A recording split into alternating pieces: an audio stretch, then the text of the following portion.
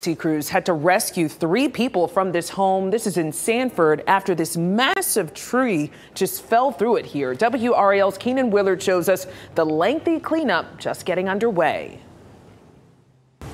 You can see crews have been working to take apart this tree that crashed through the front of this Sanford home, leaving 3 people needing to be rescued. But it's also causing a larger impact to this entire neighborhood.